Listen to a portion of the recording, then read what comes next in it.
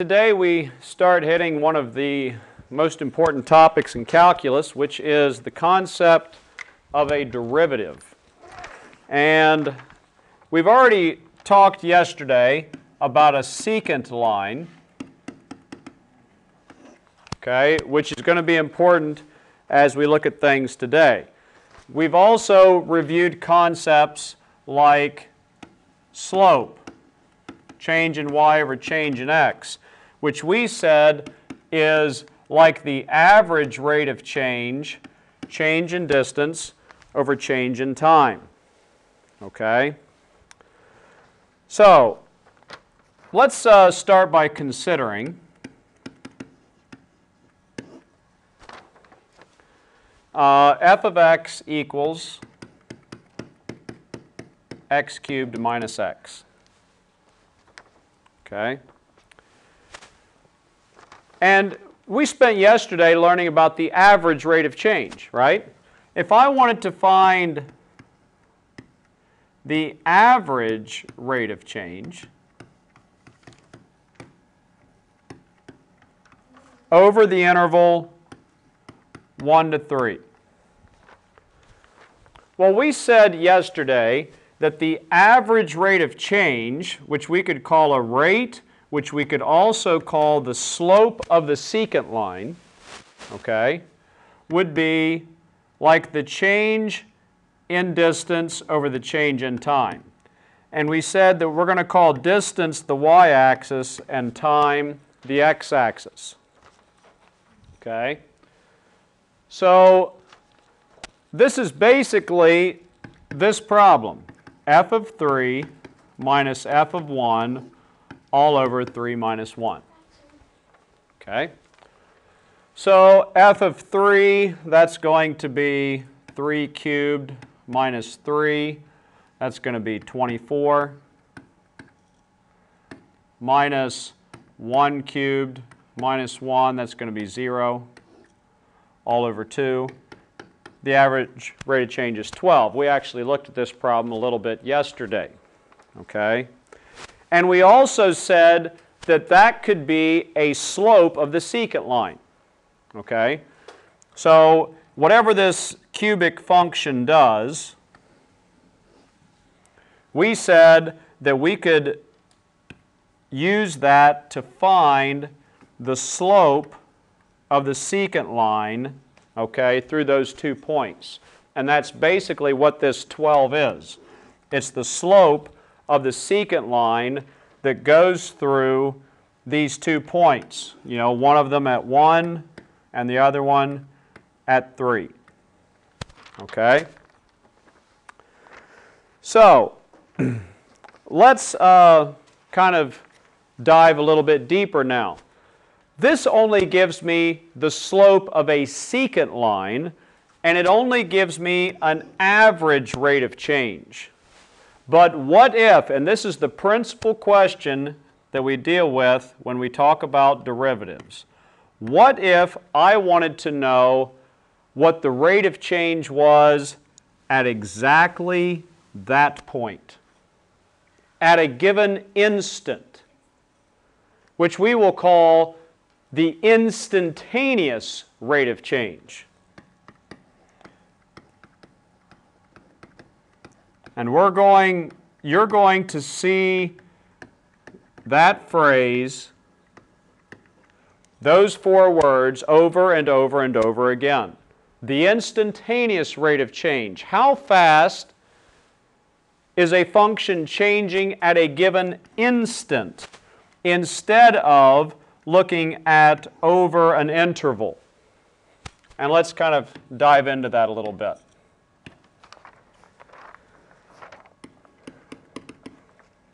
Let's find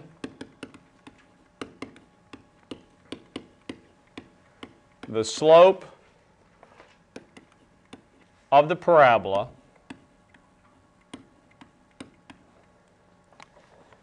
f of x equals x squared at the point 2, 4. Okay? And so this is going to be our first kind of dive into it. We want to leave some space here. This is probably going to take me a couple pages to work through it, and I'm going to work slow because this is an important concept for us to look at. Of course, I have a parabola. Actually, it comes down here and touches, of course, at the origin.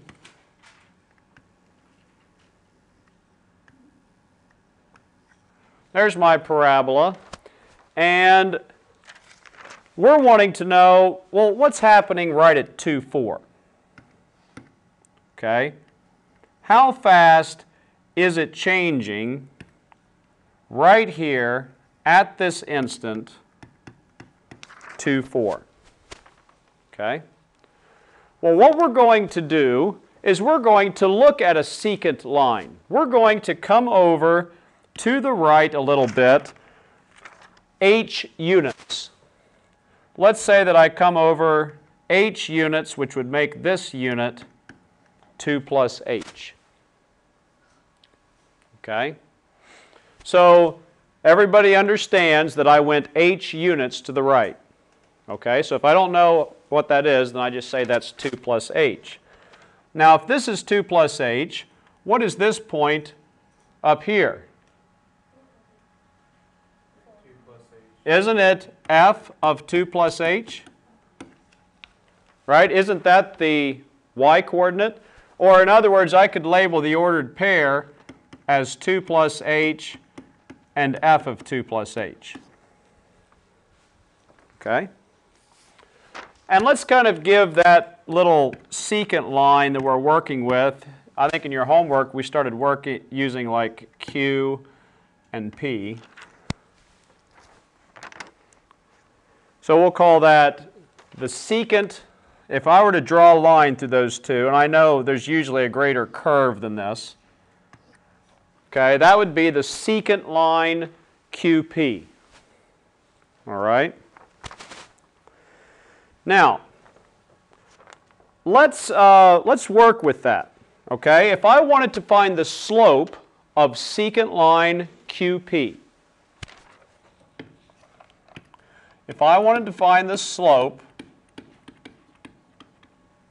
of secant QP, well, we know the song.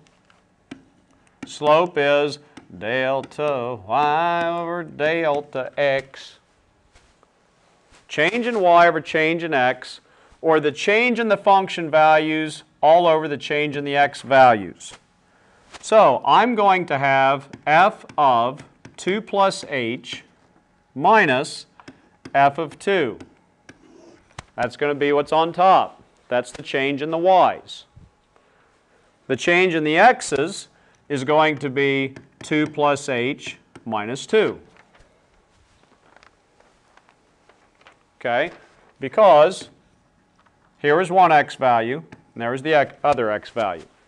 Okay? That's my change in my x's. Everybody with me so far?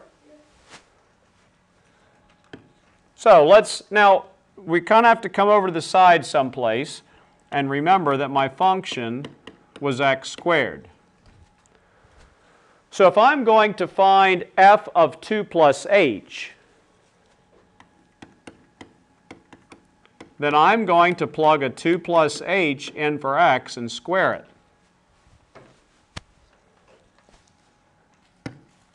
I need to do FOIL here.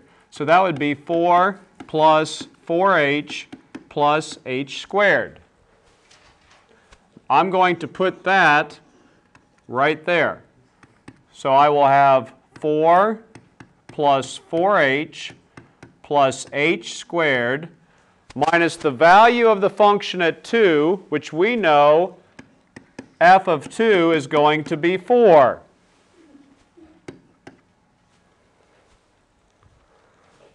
All over this denominator, which I think will simplify, won't it?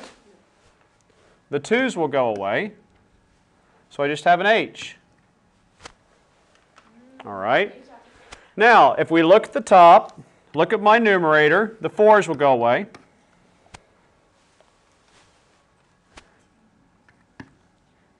And now I have 4h plus h squared all over h. That will simplify. I hear some of you saying that. I can take an h out of the top. H times 4 plus h all over h. Get out the slasher. And I have this h plus 4. What is that? That is the slope of the secant line. Okay? The slope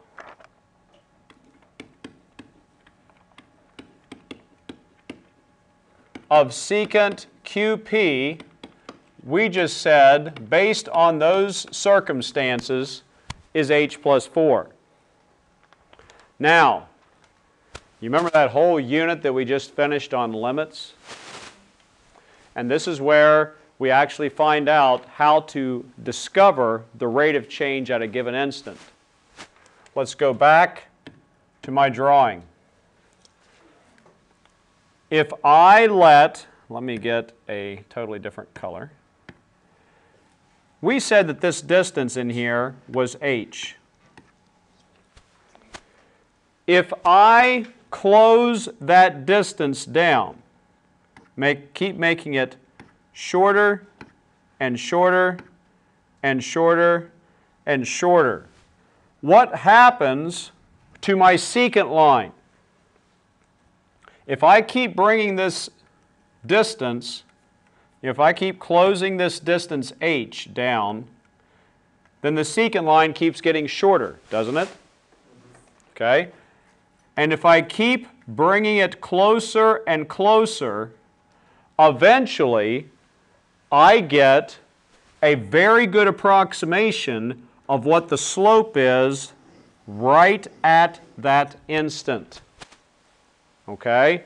And so what we do to finish this problem is I take the limit as h approaches 0. Remember I said we're making the h get smaller and smaller? So we're going to close the h down smaller and smaller of this h plus 4. So this is a very easy limit for us to calculate. We can substitute 0 plus 4 is 4. What is that? That is the instantaneous rate of change. We're going to call it several things.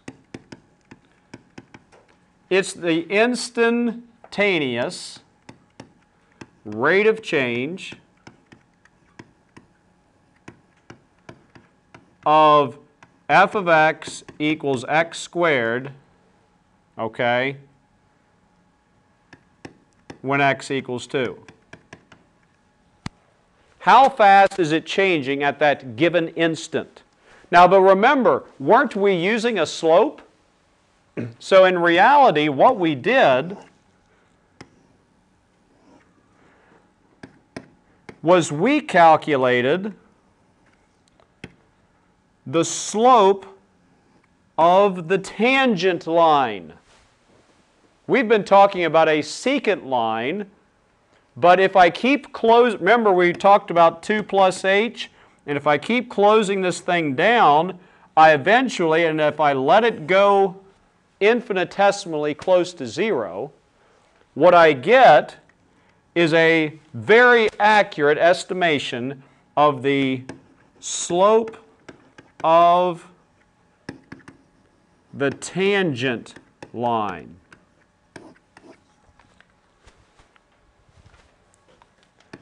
To my function, okay?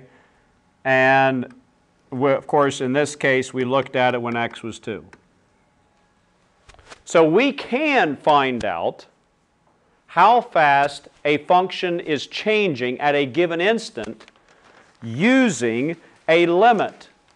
And this leads us to an incredible piece of information, the definition of derivative.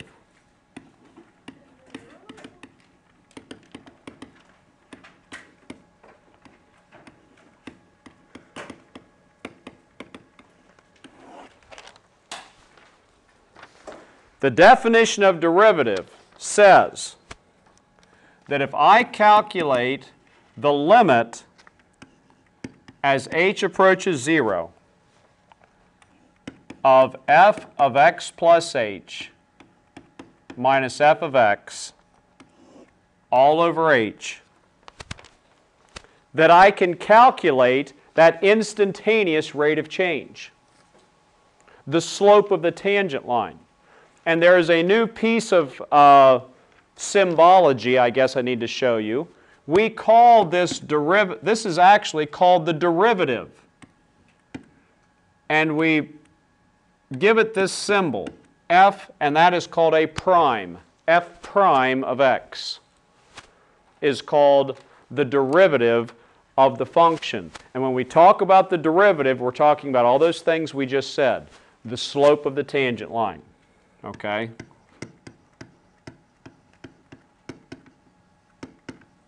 The slope of the tangent line to a function at a given point.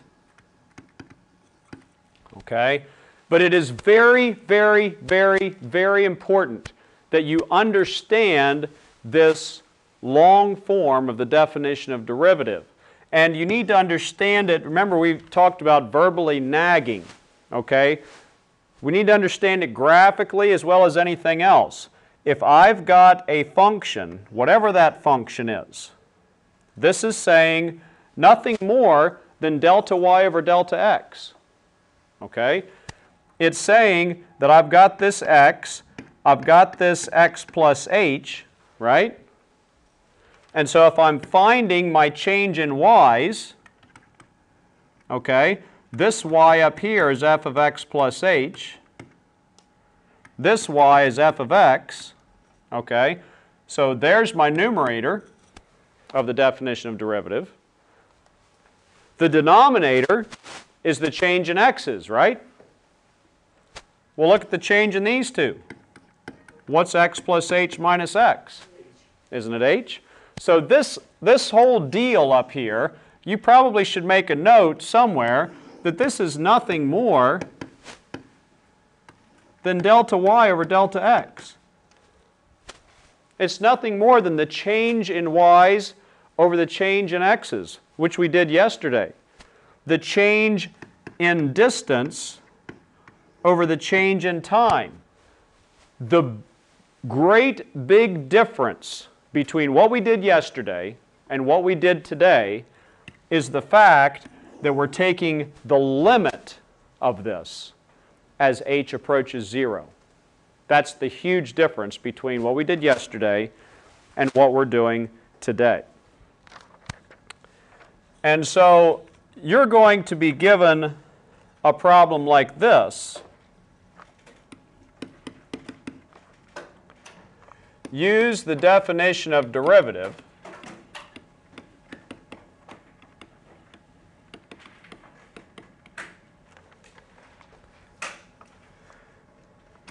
to calculate the derivative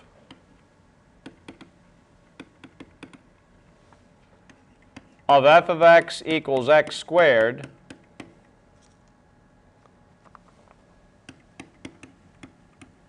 then use that derivative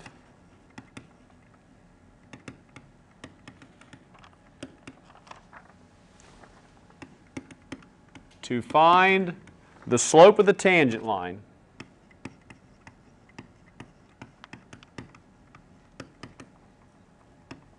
I know this is long, but it's important, of the tangent line to f of x. Let's just say at x equals 2. Okay? So when we do this, we are going to start with our definition of derivative. We are going to say that the derivative f prime of x is equal to the limit as h approaches 0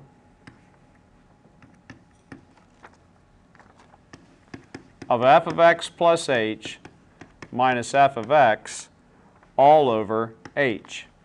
And most of what this entails right now is algebra, okay?